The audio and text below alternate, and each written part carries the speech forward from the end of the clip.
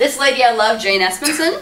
She got her start in Star Trek. Many women writers in television were first given a script on some version of Star Trek, whether it was Deep Space Nine or Next Generation. She's been around a long time. She also worked on Buffy, which is one of my favorite shows, which is really particularly well written. She created, I think I have it right, she created Warehouse 13, which I thought was an adorable show. It had a great, interesting premise about all the objects in the world that were alien objects. And when they passed through history, they were hidden in a big warehouse. And if they got stolen, people could take the powers of early people because they were inside the object. So, you know, Marilyn Monroe's hairbrush made you sexy because it turned you into a platinum blonde, and we couldn't put that out in the world because there'd be way too much of that going on. So, really cute, interesting stuff. And of course, she also wrote for Battlestar Galactica.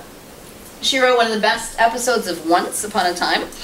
It was called Red-Handed, and it has to do with the real story of Red Riding Hood and werewolves, and how those two stories converge. And it's just so brilliantly, and it uses our biases about gender and power against us to not predict where it's going. So it's a really lovely, interesting piece of writing. I think it's in the 3rd season.